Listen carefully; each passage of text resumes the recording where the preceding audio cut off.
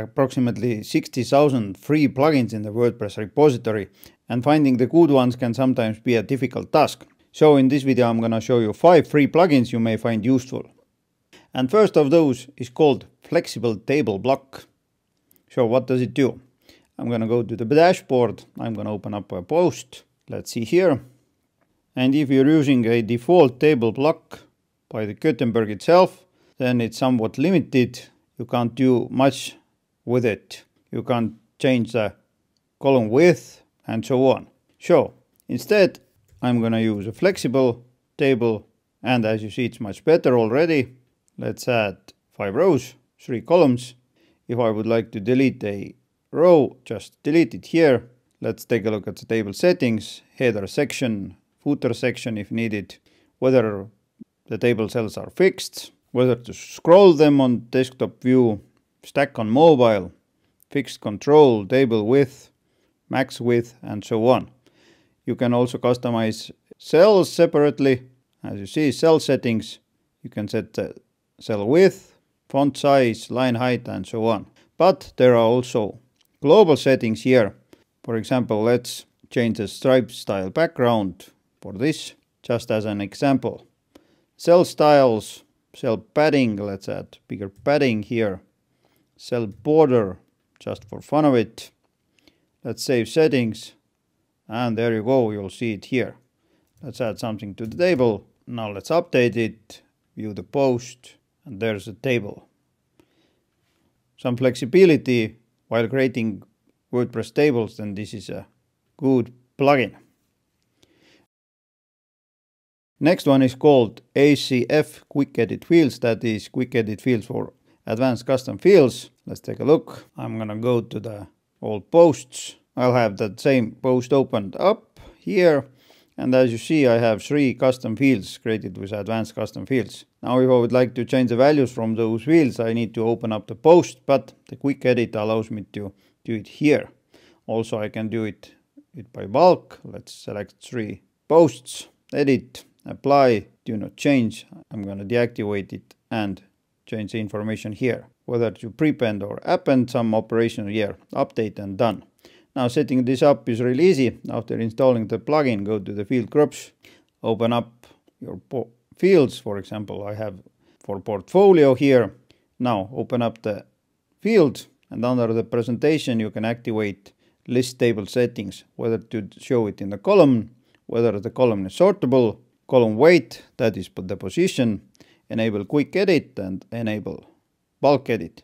If you would like to activate the backend search for these fields, then you can do it here. Let's imagine that I'm going to activate this field and maybe this field also. I'm not going to display this one in a column, but I'm going to enable quick edit and bulk edit. I'm going to save it. And now if I go to my custom post type called portfolio, take a look at the old projects, quick edit, then you'll see this is coming from the advanced custom fields, and I can change the information here just with a couple of clicks. Awesome plugin if you're using advanced custom fields. Next one is called Fluent Snippets, and it's a plugin created by the same team that created Fluent Forms. So what does it do for you? It's a simple snippet editor. Come here, it's a Fluent Snippets, open it up. Under the settings, you can set whether to activate the snippets by default and whether to automatically disable script if there is a fatal error.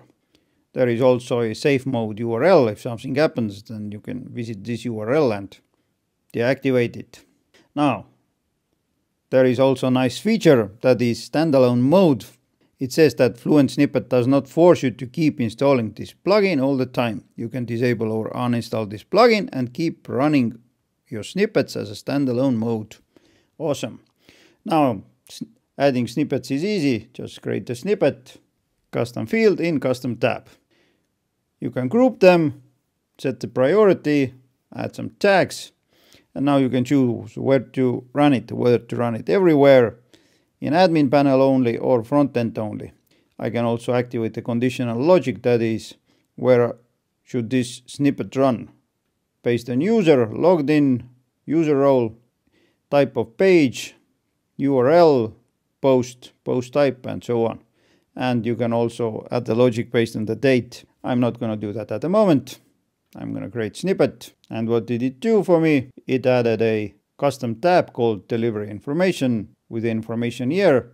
And what else did it do? It added me a custom field under the shipping here. So if you need a simple way to add custom snippets or custom code to your site, then Fluent Snippets is a good plugin. Next one is called XMenu. Probably I pronounce it correctly. XMenu, WordPress category accordion menu and frequently asked questions. So let's take a look. I'm going to go to the XMenu here. I'm going to create my first menu, give it the title, product categories, next. Now I can choose a menu source, whether it's taxonomy, custom WordPress menu, or frequently asked questions. It's a taxonomy. I'm going to choose product categories, finish. Now I'm going to edit it. And here on the right, I can see the preview. I'm not going to go through all the details here, but you can customize the layout. You can choose between the skins. Maybe this one is the one I like more. Ooh, doesn't look good. There is also a pro version, but if you would like to use a free version, then this one here is good. Now, let's imagine that this is something I like, although I can customize it further here. Under the display, I can set the radius, border width, colors, and so on and so forth. For container, terms, links, toggles, images, everything basically here. So let's publish it, grab the code, go to the appearance, widgets. I'm going to open up the main sidebar. Let's search for XMenu here. So I don't even need to use a shortcode. And this is the one I created earlier. Let's add a title, categories, update. Let's go to the shop. Let's find a page with a sidebar, this one here. And there you go, my accordion menu here. Awesome.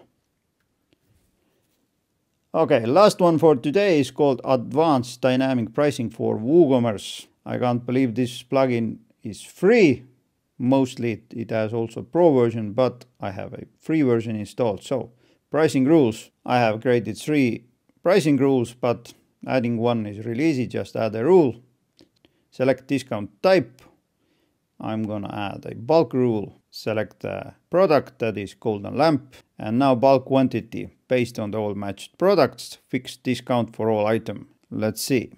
So if the purchased quantity is from 3 to 5, then the price is, well, I don't remember what the price was, so I'm gonna add a percentage discount, 10%. If 6 to 8, then it's 20%. Save changes. Let's go and find the product. This one here. In this video, I'm going to show you. If needed, I can display the bulk deal table.